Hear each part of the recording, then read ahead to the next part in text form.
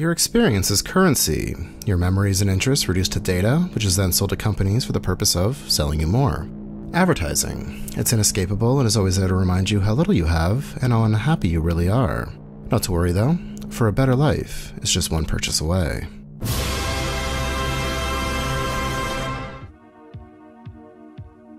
Hello and welcome to Animation Propaganda. Last time, we looked at contraband cartoons and how popular characters have been appropriated to spread propaganda. Today's topic is seemingly more wholesome, but potentially equally as insidious: advertising, or how cartoons have been used to sell products. We're going to be looking at some famous ad campaigns featuring established and original characters, as well as the effectiveness of television in spreading propaganda. But first, let's see how modern advertising came to be. Advertising as we know it grew out of America's propaganda efforts during the First World War. Now, we talked about this a bit in episode 1. American support for joining the war was low, so the government assembled the Committee on Public Information. The purpose of the CPI was to demonize the Germans and convince the American public that their involvement in combat was just. They did so by spreading atrocity stories, portraying the Germans as brutish monsters hell-bent on destroying your family and everything you love. They also promoted patriotism, and depending on your definition, their efforts were successful. Edward Bernays was the director of the CPI's Latin news service. He was also the nephew of Sigmund Freud. Bernays has been called the father of public relations, and we'll be addressing one of his most popular campaigns, The Torches of Freedom, a little more thoroughly in an upcoming episode. But to quickly summarize, Bernays was hired by Big Tobacco to change the public opinion on women smoking. He did so by presenting it as liberating and a symbol of female independence. Bernays used his uncle's theories to tap into the unconscious desires of consumers. Rather than present facts, he purported that bacon and eggs were the all-American breakfast, the patriotic way to start your day. Bernays' other campaigns convinced people that disposable Dixie cups were more convenient and sanitary than reusable glasses, and that water fluoridation was safe for treating public water. Prior to this, advertising was in a way far more honest. This is the product, this is what it does. After Bernays, advertising became more about selling an idea or a feeling rather than a product. The golden age of American animation gave way to the television era. TV was an exciting new medium that could bring images of the world directly into your living room. Beginning in the late 1950s, theatrical shorts from the 30s and 40s were repackaged into television blocks and aired on Saturday mornings. Television had created the demand for more content, airtime wasn't cheap, and that money had to come from somewhere. Ready-to-eat breakfast cereal had been a staple of American diet since the 19th century, but following World War II, companies began adding sugar and aggressively targeting children. Given their time slot, cartoons and sugar cereal were seemingly a match made in heaven. Cartoon characters hawking products was nothing new though. After all, in 1939, Mickey Mouse used his film at the World's Fair to shill Nabisco cookies, but now, the stars of the show you were watching would take a quick break to promote the food you could or would be eating. Out of all the studios, Hanna-Barbera was probably the most influential in bringing original animated programming to Saturday morning. They also had a massive marketing presence. Clearly, it was a different time, as they advertised both of the major brands, Kellogg's and Post. Everyone did. The idea of corporate licensing was still novel. Saturday Morning also introduced several characters that have since become stars in their own right. 1952 gave us Tony the Tiger, spokesman for Frosted Flakes. He was designed by a group of former Disney animators that included Art Babbitt, who kicked off the Disney strike, and was voiced by Dallas McKennon, and then Thurl Ravenscroft, who is probably most associated with the role.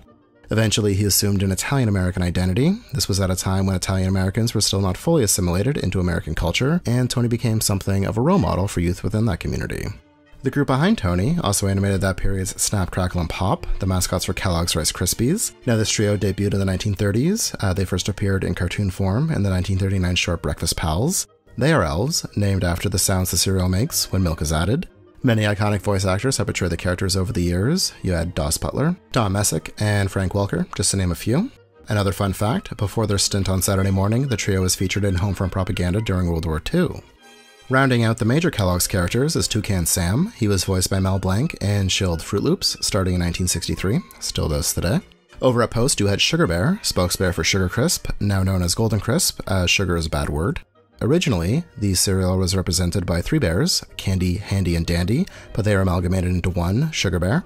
In commercials, he crooned. He just couldn't get enough of that Sugar Crisp. He also starred in the cartoon Linus the Lion-Hearted, alongside other Post mascots, but this was cancelled when the FCC ruled it illegal for cartoon characters to appear in commercials during their own show.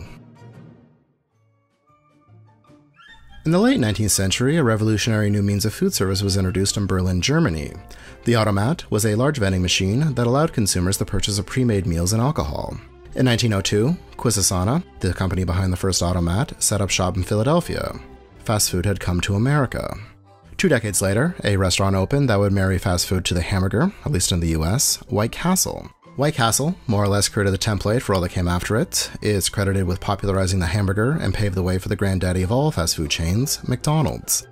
McDonald's has grown from a food stand owned by brothers Maurice and Richard McDonald into a global conglomerate responsible for feeding 69 million people a day. Now, McDonald's has used animation in many of their ad campaigns over the years. This makes sense, as they heavily target children through the Happy Meal. Their mascot, Ronald McDonald, a clown, is also easily one of the most recognizable characters on the planet. The 1970s gave us McDonaldland, a fantastic world featuring McDonald's properties. We covered this in an old media loss, but these were originally produced in live action. They actually resembled the work of Sid and Marty Krofft so much, it ended in litigation. But in the late 1990s, McDonaldland got animated with the Wacky Adventures of Ronald McDonald. With animation by Klasky Csupo, the studio behind Rugrats and the early seasons of The Simpsons, these were a series of straight-to-video releases that were sold in store. Most featured generic plots, though some fan service was paid. In one episode, they travel back to the 70s and meet Mayor McCheese, a character that was retired in 1985. McDonald's largest competitor, Burger King, tried their hand at competing with the Burger King Kids Club. This faction debuted in 1989 and featured a diverse cast of characters led by Kid Vid. This was 90s excess personified. It's very in your face, extreme, but looking at the inclusiveness of this group in 2020 is really something. Sure, they could have had more of a female presence, but the inclusion of a paraplegic character is notable. Probably should have come up with a better name than Wheels though, just my opinion. Because of their market dominance, McDonald's and Burger King have also attracted major corporate tie-ins for their Happy Meal or Kids Meals respectively. Throughout the 1990s, every Disney release would seemingly receive a tie-in, but on the other side of the fast food coin, we have pizza. Nowadays, with courier services, you can get any food delivered right to your door, but for many years, Chinese and pizza were really your only options, at least in America. Pizza delivery was popularized here by Domino's, who incorporated the 30-minute or free policy, meaning your pizza would be free if not delivered in time. In 1986, they introduced the Noid, an animated supervillain that embodied the struggles of delivering a pizza on time. The Noid was designed by Will Vinton Studios and rendered in claymation. Everything was blamed on the Noid, late delivery, it was the Noid, toppings wrong, the Noid. However, the campaign was abandoned after Kenneth Lamar Noid, a paranoid schizophrenic, held 2 Domino's employees at gunpoint, believing the commercials to be taunting him. Now, this story is wild. At one point, he forced them to cook him a pizza, and while he ate it, they escaped. He eventually was found not guilty by reason of insanity and took his own life in 1995. From Barbie to Hot Wheels, toy manufacturer Mattel have left an indelible mark on childhoods everywhere. In 1982, they released a series of action figures known as Masters of the Universe. The toy line revolved around protagonist He-Man and his nemesis Skeletor. The Masters of the Universe aesthetic incorporated aspects of both fantasy and sci-fi, and its canon was first informed by mini-comics on the toy's packaging. The following year, they debuted a television series based on the franchise titled He-Man and the Masters of the Universe. This was produced by Filmation, and every episode was essentially a half-hour commercial for the toys. At the same time, Mattel's chief competitor, Hasbro, launched a similar series for their military-themed doll, G.I. Joe. Joe's roots go back to the 1960s. It was the original action figure and was promoted as America's movable fighting man. The marketing for G.I. Joe sought to introduce boys to the doll market, as the term doll was gendered towards female toys. Joe was highly influential, and in the early 90s it made a comeback. A partnership between Marvel and Hasbro gave us G.I. Joe, a real American hero, a new toy line, and accompanying television series. Now, the marketing potential for this was huge, and not only gave Hasbro and Mattel a platform to promote their existing products, but also the opportunity to introduce new characters to coincide with the toys launching. This was when television was a little less regulated, and you could still get away with targeting children through some deceptive practices. The popularity of these shows and the effectiveness of their marketing campaigns eventually caused parents and interest groups to take notice, though. Both series found an enemy in ACT, or Action for Children's Television. ACT believed broadcasters had an obligation to air children's programming that would benefit them educationally, and that shows like He-Man and G.I. Joe served no other purpose than to sell children products. While it would not be officially mandated until the passing of the Children's Television Act in 1990, these shows responded to criticism by tacking PSAs on the end of every episode. He-Man would relate its life lesson to the previous episode. Characters told us that escaping into drugs doesn't make our problems go away, it just creates new ones, and that with great power comes great responsibility. G.I. Joe marketed its lessons a bit better. Theirs were endorsed by the National Child Safety Council and were more reality-based. This included staying off thin ice, not judging others, and staying out of strangers' cars. All great messages, in case you didn't know, now you know, and knowing is half the battle. Simpsons creator Matt Groening rose to fame as an alternative cartoonist, and when, given the chance, he did what any respecting artist would. He sold out. The success of The Simpsons not only allowed them to promote a plethora of their own original merchandise, but they lent their images to other products and services as well. The most famous probably being Butterfinger, the crispity, crunchity, peanut buttery candy bar. Butterfinger dates back to 1923 in Chicago's Curtis Candy Company. It was promoted in the 1934 Shirley Temple film Baby Take a Bow. The partnership between Butterfinger and The Simpsons began prior to the show officially airing in 1988 when they were still featured only on The Tracy Ullman Show.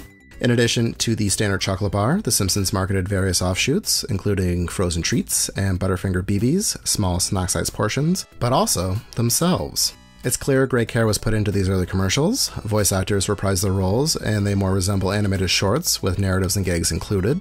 Minor characters from the show appeared, and they were produced alongside the regular season, so the style and humor of that season is reflected in the commercials. Before Who Shot Mr. Burns, there was Who Laid a Finger on Bart's Butterfinger. This was a contest in 1993 where people would write in their predictions, with the winner getting $50,000.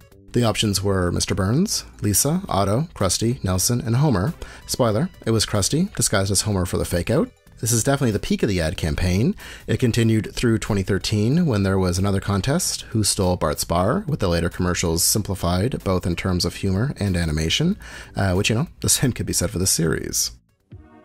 Television, more than any other medium, shaped the 20th century. It entertained, informed, and yes, even manipulated us into thinking or spending a certain way. Next time, we will join Walt Disney on a goodwill mission to South America and see how the United States has impacted the Latin world. Now, this was not meant to be exhaustive. This topic is huge, and I could probably build a whole season around it, and there was plenty I missed, so feel free to leave your favorite in the comments. In case you missed it, there is a free preview of our new Patreon-exclusive series, Century of Schlock, looking at animated smut from the 20th century. Patreon.com/picsandportraits, see it and support us there. Be sure to like this video, subscribe if you haven't, and check out the rest of the series. Give the Cold War a little love, it deserves it. As always, thank you so much for your interest in this channel, and thanks for watching. Stay safe out there.